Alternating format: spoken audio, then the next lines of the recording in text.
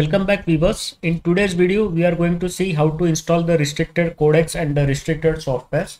So in Ubuntu, some of the codecs and some software packages are restricted because there are some licensing issues. So in different countries, there are different laws regarding the usage of software. Some of the softwares are licensing. There are some complex agreements between the different developing parties. So the codecs or the software cannot be freely distributed and installed. So due to this, the certain software packages and the codecs are restricted and they are not easily available in the repo. To install them, you have to use certain means given by the developers to install them on their systems. For example, this MS fonts, then this some of the codecs are not free. So to install them, you have to agree to the licensing agreements or to the laws, and then you can use them. So to install them, you have to open the terminal.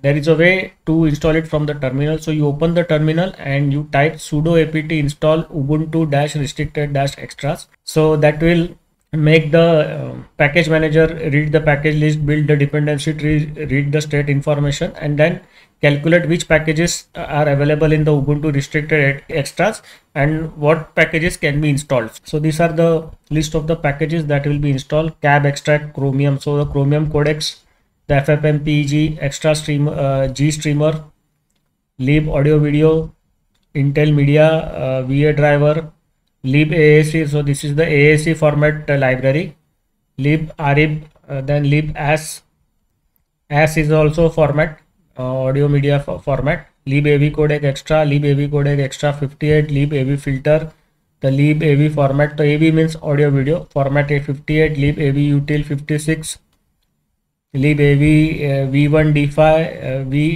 lib DVD read, so it provides the ability to read the DVD format. Then the lib flight, lib APAC, so many are there, so I will not go through all them.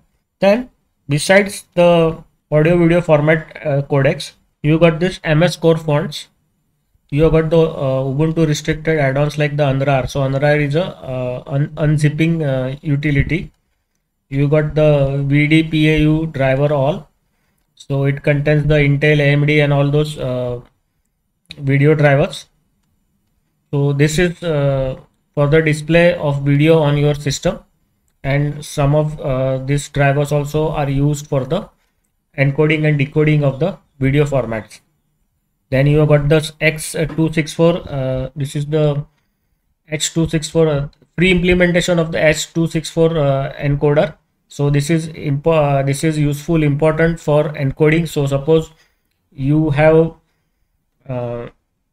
got a certain file and you want to encode it into a video of your choice or of your liking, then you have to use this H or X264. It is the same. This is X is the open source or the free version, and the H is the proprietary version. So it is an encoder, and 265 is the latest encoder. So it is a enhancement on the 264.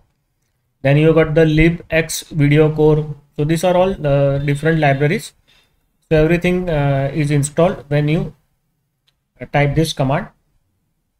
And further, whenever the updates are available to all these packages, they will be automatically installed. So they are enabled for the lifetime of the system. Till you use the system, they will stay enabled and you can use them and you will get the updates also. So there are some suggested packages, some recommended packages also. So there is a update to the GStreamer package with the Fluent. The Fluent is also a codec. So you can see here. So totally 219 MB of additional disk space will be used. So if you confirm it, it will be installed. If you don't confirm, the system will not install all this. So that's it for the today's video. I will stop the video here. In the next video, we will continue with the installation of the Budgie desktop. So in the last two installations, we have seen the KDE desktop and the GNOME desktop. So we uninstall the KDE desktop. We solved the issue of the unneeded or orphan packages. So everything we have seen. We have seen how to install the codecs in OpenSUSE. So now we will go further in the OpenSUSE video series and install the budget desktop in the next video. See you in the next video. Bye.